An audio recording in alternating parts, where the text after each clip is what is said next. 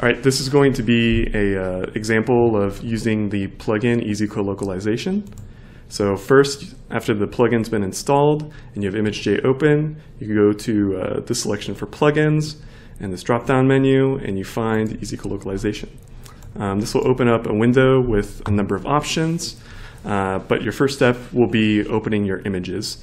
So you can do that by dragging them here in ImageJ, or you can select File, Open, and we have some test images built in that you can play with. So these are E. coli cells with different fluorescent markers. And you can see here for images for analysis, we've selected reporter 1 as DAPI, reporter 2 is GFP, and these are the two channels that will be used in quantifying colocalization. And then this is the cell identification input channel. So this is going to be for automated identification of cells. So right now we're using RNA, which will work, but let's just change it to phase. Okay, the next section is alignment and threshold options. So to align images, you check these boxes. The reason this is included is a lot of microscopes have chromatic shifts, or they have misalignment of filters or different components that can result in a misalignment of different colors, and that can change your quantification in colocalization. So you may want to align your images. These are thresholds used for alignment. There are a bunch of different options. There's actually a manual option right here that can be used that will open up another window. But basically, you want to select thresholds that will select your cells. So this depends on the brightness of your signal within the cell. So if you don't have your brightest signal within the cell, or in this case of phase, your darkest signal, you won't be able to align them. The method used for cell identification is a little bit different. That's also going to be the areas that you're going to use for analysis. So these two are just going to be for selecting the cells for alignment, but this one is going to select the areas that you're going to analyze. You always want to select a threshold that selects your cells.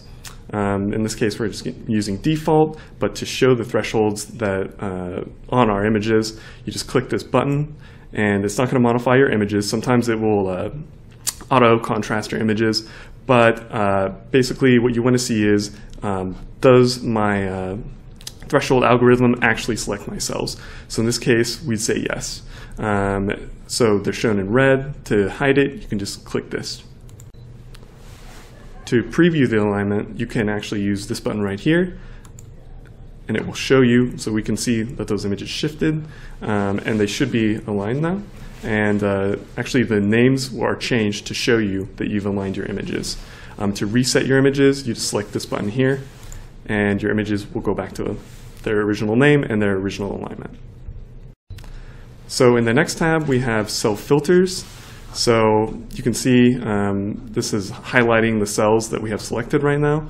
The first filter is an area filter, and this is based on the number of pixels. So right now we have 0 to infinity, so it's going to be selecting all cells with 0 to infinity pixels. If we want to change this number, we just, let's say we wanted 0 to 600 pixels in our cells. We could type in 0 to 600, and that would filter out any cells that did not have that number of pixels. The next checkbox is watershed segmentation, and that's a built-in segmentation algorithm in ImageJ that can be used to cut non-cells, and that's useful for filtering. And then after that watershed segmentation, we have additional filters. So this is another area filter right now that you could put in those same pixel values. But then we have physical properties from ImageJ, and these can be looked up on the ImageJ website. But you can also filter based on intensity, like the mean fluorescence for channel 1 in this case. And so this would filter out our DAPI based on that fluorescence. And again, we have a preview button down here that you can select to show you which cells are being selected. So in this case, we're not filtering out anything, but we are doing watershed.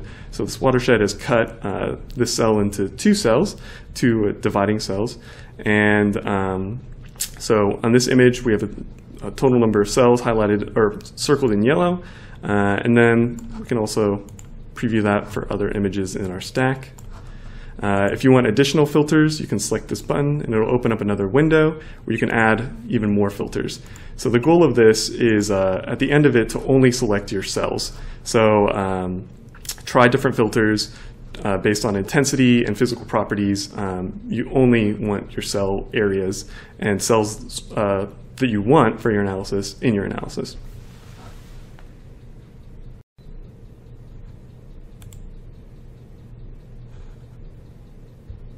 The next section we have is the visualization tab, and there's a number of useful tools on here. The first section is dedicated to heat maps, and these are basically color palettes that will be applied to your image to help you visualize the localization of signal. So there's a number of ways that you can scale these color palettes. The first is cell, and that will scale images based on the intensity within each individual cell. So the brightest pixel within each cell will be the top color within the heat map, and the lowest intensity pixel will be the bottom color within your heat map, and that's for each individual cell. There's also image and stack scaling, and those scale in a similar way with the lowest intensity pixel on the image or highest intensity pixel on the image or stack, scaling to the color palette. And these are useful to compare intensity across images or across stacks, respectively. So there are a number of color maps that you can use within this drop-down menu, but we found that hot and cool are a good place to start because they have multiple colors and easy transitions so you can see the relative signal. So in this case, we're going to show the cell scaling of hot and cool for our channels 1 and 2. We can hit preview to see these images. And here we have a couple examples. So this would be for the DAPI channel here. We can see that the cells are scaled independently. So the brightest signal in this cell and the lowest signal within this cell. And here we have the GFP channel. And again, we can see the brightest intensity and the lowest intensity. And to display the color palette for these, you just go to Image, Color, and Show LUT. And in this case, we can see the brightest is this magenta, and black is the darkest signal. So least intensity, most intensity. You can see between this image and this image, these very clearly we can see where the GFP is localized. This can be a little bit more nebulous.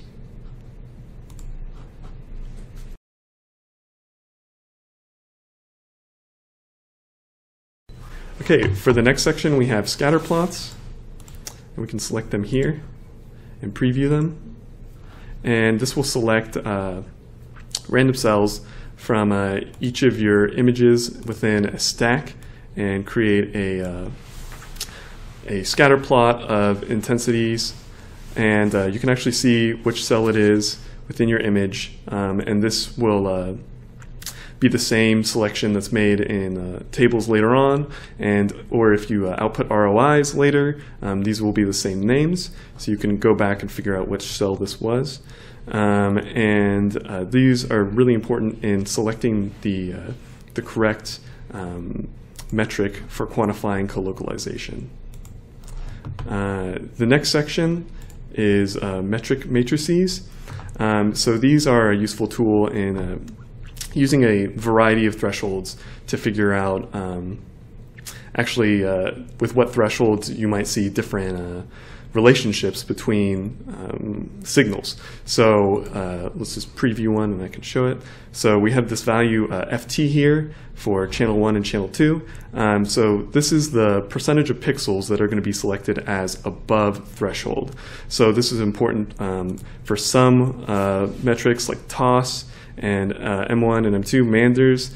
that depend on a threshold, and for things like PCC or Spearman's, it's actually going to just calculate those values for pixels above these thresholds. So for PCC, it would only calculate PCC for the top 10% of pixels in this case. So we can output the median or the mean or the mode into these matrices. But let's just take a look at one. So here's one we have for toss. You can see black is when a value actually cannot be calculated, but for the top 10% of pixels in both channel, there's a very blue indicating anti-colocalization, and as we go up every 10% of pixels, so in this box we're actually selecting still the top 10% of channel 2 pixels, but we're selecting the top 20% of channel 1 pixels, and we have channel 1 as DAPI, channel 2 as GFP. We can see it's a little bit less anti-colocalized with a little bit lighter blue, and we can see as we select more and more pixels, we lose that anti-colocalization, and unsurprisingly, if we select nearly all pixels, we have near perfect colocalization because near all pixels are selected. Okay, the final section that we have is the analysis tab, and this is actually going to be where you quantify colocalization, and you get some outputs that you can run statistics on or look at the values of colocalization for your population of cells or objects. So in this top section here, we have colocalization metrics with all your different options here. These are threshold options. So we have all pixels used where available for the metric. If it needs a threshold, then it won't have it. We have Costas' method for thresholding, and then we have FT over here. So this, in this case, won't involve any step sizes. So this is actually the top percentage of pixels that you're going to select for being above threshold. So for example, if we select toss with 10% in each channel, 10% is going to be, the top 10% of pixels will be above threshold for channel 1 and for channel 2. If we select PCC with all, then it's going to calculate PCC for all the pixels within cells that we've identified. So in this sub-tab, metrics info, we have information about all of the metrics, how to interpret them, and some useful other terms. We have definitions for them, and each term or metric that you see is actually a link for more information online to a publication that will have a definition or have more background information on it. Okay, coming back to this tab, we also have average signal to show the average signal for channels, in case we want to put that out. And then we have the custom metric. So that corresponds to this custom tab, where right now we have it clicked on run. But if you do want to run it, you have to have this selected. And this is basically an array of pixel values stored for each cell. And you can write your own Java code. And since it's using the cell selection that we already have and the filters, this is a convenient way to write your own analysis without having to code your complete own plugin. So once you write your code, you can click compile. So here we have an example, and if it succeeds, you'll see succeeded. But if you have an error, like something wrong with your code, and you click compile, you're going to see failed, and you're going to see where the error is within your code. So in this case, let's just run it with our example. There's also this resource button that will take you to a resource for writing code in Java. Okay, coming back to this tab, we have a few more options that we can select that are pretty helpful when looking at populations of cells for metric summaries. So the first one is summary, and basically this will output a useful summary of our different metrics, telling us mean, median, the number. We also have histograms. And then for cell identification, this is actually a really important section. We have masks and ROIs. So masks will be images that will show us what we've selected as cells, and ROIs are kind of a special file type for ImageJ where we can see what we've selected. So finally, if we want to output all of this, we would click Analyze. So the Analyze button is different than the Preview buttons. It's going to run through all of the selections that we've done on the other tabs. So let's say we also had a heat map that we wanted to produce, and we also wanted to perform alignment. Then when we click Analyze, you can click it on it when you have any tab open. But when we click Analyze, it's going to run through all of the selections that we've made. So in this case, we're analyzing, and we have our outputs. From our analysis, we have a number of outputs, the first being this summary window that we've selected here, and it gives you a good amount of useful information. So it tells us the reporter that we used for channel 1 and channel 2. So these are the images we selected. It tells us our cell identification channel.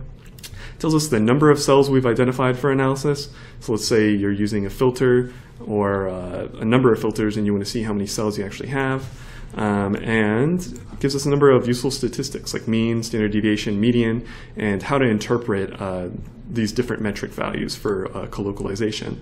And this also outputs for the average signal and for your custom metric.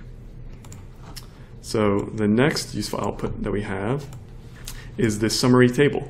So on here we have cells categorized by the image that they're in and given a cell number. So this image 1 is image 1 in the stack. Image 2 would be the second image in a stack, 3 and 4. And we can actually identify particular cells by selecting, we've put the ROIs, so this is the ROI manager.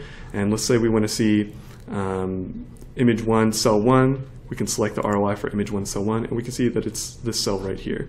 Similarly, we've output masks, so we can see that image 1, cell 1 is this area selected here. So that's useful in seeing, did you actually select the correct area for analysis. Within this summary table, we have all of the values calculated for different metrics for all of the cells, and different outputs that we selected like average, again the custom, and these physical parameters like area, this is a pixel number, and different ImageJ physical parameters that we can use for filtering. And another kind of link to this, another useful tool, is the histogram of these metrics. So this is actually a window with histograms for all the metrics that we put out. So this is TOS, this is PCC, and we can see the different options this way. And to actually change the summary, we can, or change the histogram, we can change the number of bins. Let's say we want to make it continuous, or we want to make it more discrete. So this is useful to see the summary of these, of these values we've calculated within this table. And one particular case that can come up, and it's not an error, is the case of NaN. That's not a number. So that can occur in the summary table or within the summary itself. And that typically means that a value can't be calculated. So for a metric, it might mean there's no pixels in above or below a threshold that it needs. And that will actually change your summary to be not a number for the median, the standard deviation.